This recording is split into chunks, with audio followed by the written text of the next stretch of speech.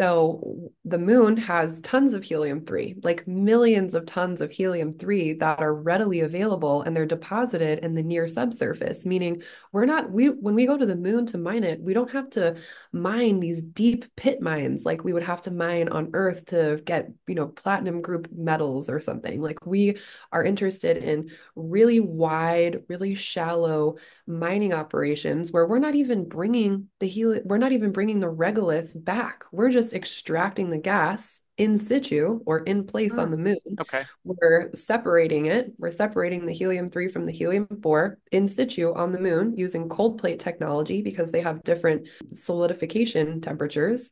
And then we're just compressing the helium-3 and bringing that back to Earth. And I make it sound like zip, zap, zap, no big deal. And it's definitely a major technical and Yeah. engineering and scientific challenge, but it can be done and it absolutely will be done.